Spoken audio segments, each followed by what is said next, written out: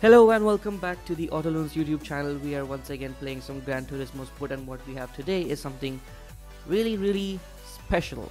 Now there have been a lot of new cars, especially Gr.X cars, that have been added to the game in the last couple of updates.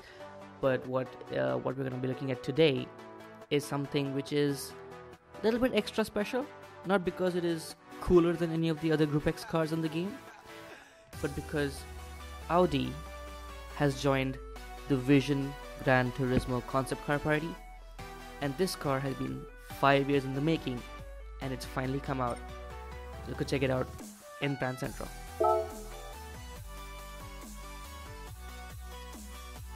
So here we have it. Now this is, as you would notice, a Group 1 classification Audi Vision Gran Turismo, but that's just a version of the super cool thing that Audi has made, because the one that's really crazy is the Audi e-tron VGT, because this is Audi's all-electric racer and they've actually built a running prototype of this thing.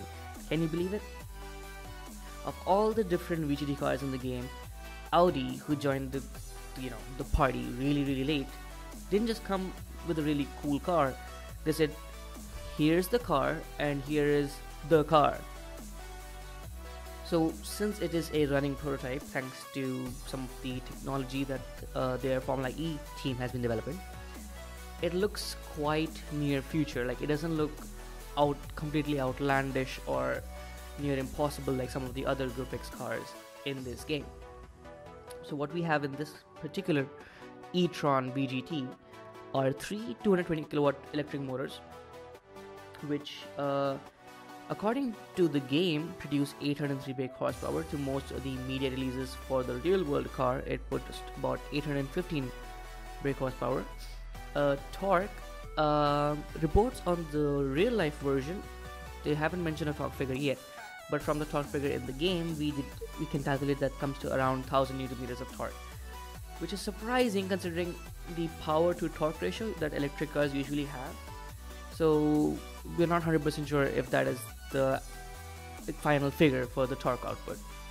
It does have a very tricked out quattro 4-wheel drive system, and with a curb weight of just 1450 kilos, this thing can do 0 to 100 kph in just 2.5 seconds.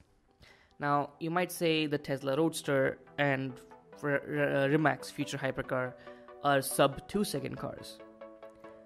True, but this thing is more than just straight line acceleration and speed.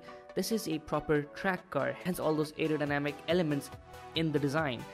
The wings, the inlets, the outlets, the vents, the wide body stance, the massive rear wing, all that presence, all that tech is for the track, so it can go really fast around every single corner and every single straight.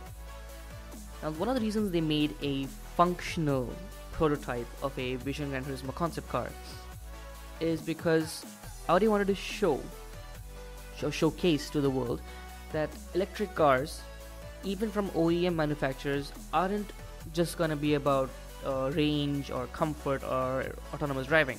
They still have very exciting electric cars from your regular manufacturers, and that is very true considering Audi is about to release their first all-electric vehicle later this year or early next year. The use for this functional prototype is not just to run rings around their test track in Ingolstadt. This particular prototype, the real life version, will be at the Formula E races left in this season, which you can follow on our website, the Formula E updates and race reports on autoloons.com, and they will be offering passenger laps. And if you're as eager as me to get a chance in one of these cars, be sure to pack your brown pants. What is also interesting is that the Audi e-tron Vision Gran Turismo made its global premiere simultaneously in both realms, our real world and the virtual world of VGT. One more interesting thing about this car so far is that if you look at the livery on this thing, that is a throwback to an iconic race car from the 1980s.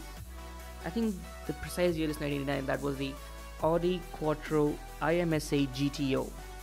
So the livery is kind of like a throwback to that classic race car from Audi on this amazingly fantastic looking, futuristic but near future electric race car with almost 815 brake horsepower.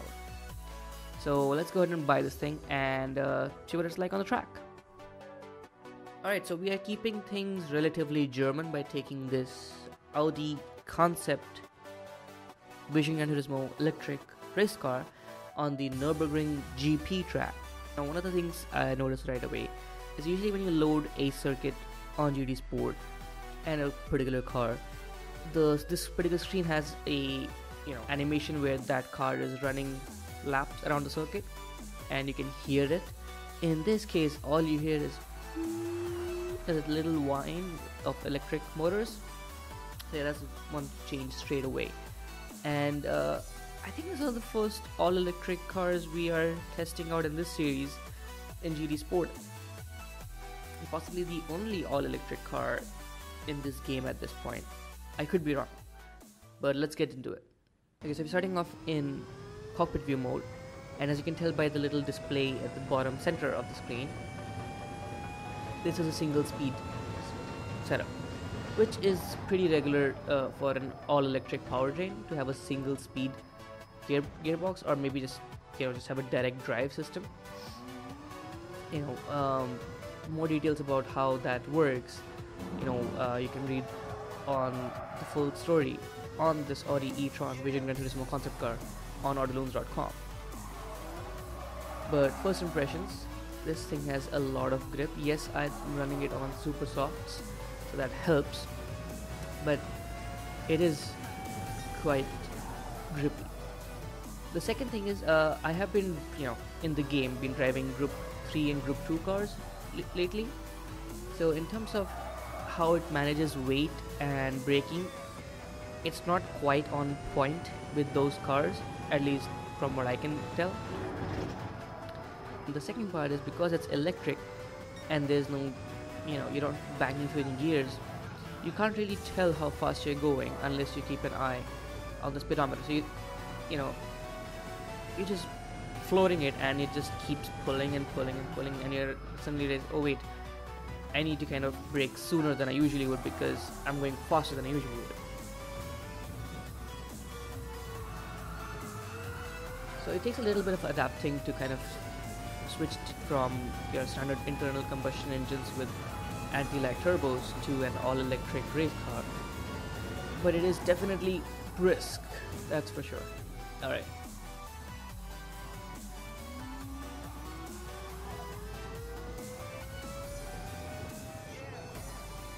So what we're gonna do now is gonna stop on the straight, switch to the outside view, and let's do a little bit of a acceleration run. Brakes and accelerator pressed, and go.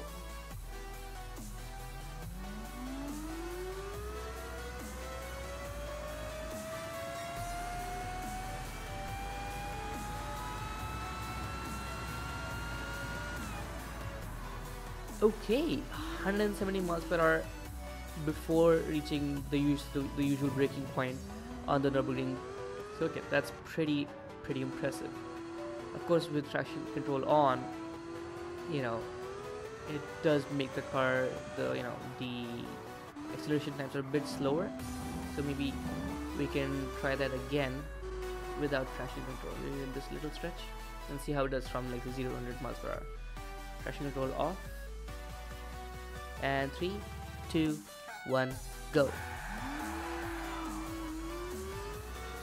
Yeah, the acceleration is much quicker with traction control off. But let's see how hard it is to drive with traction control off. Actually, if you kind of take it easy, it's not entirely unmanageable. That's where I guess the Quattro system really comes into play compared to your standard, all rear wheel drive or rear biased race cars. Another thing about the design is it is striking, but it is comforting in the fact that it is still a little R8-ish. I mean, I'm not saying that the two are the same, but the fact that it's still a recognizable Audi sports car with an all-electric powertrain, massive wing, wide body kit, and plenty of grunt. Well, in this case, plenty of electric power to go with it. Now, so it's not hard to imagine Audi then kind of raising the ride height a little bit, getting rid of some of the extreme aero, and maybe making a road legal version of this. So things are looking good in the all-electric future of the car industry, and now it's time for a cinematic lap.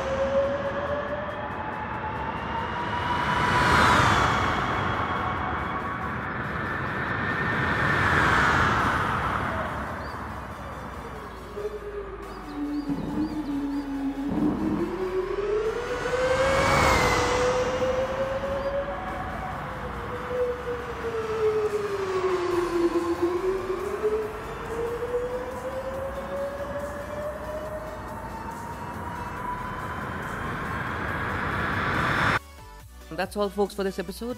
If you enjoyed the content, be sure to leave a like. Don't forget to subscribe to the channel and check out the blog autoloons.com for more car news, motorsports updates, and race reports. And yes, let me know in the comments what you thought of the Audi e-tron Vision Gran Turismo. Should more brands have running prototypes of these amazing Vision Gran Turismo concept cars, and get a little more closer to what our current state of cars is, and while we enjoy the lovely concepts that Hyundai and McLaren and so many other companies in this game have come up with, would you also like cars that are a little more close to reality, or at least have a running prototype of all those concept cars? Let me know what you think in the comment below. Let me know what you would like to see next from the Auto Loons, and I will see you next time.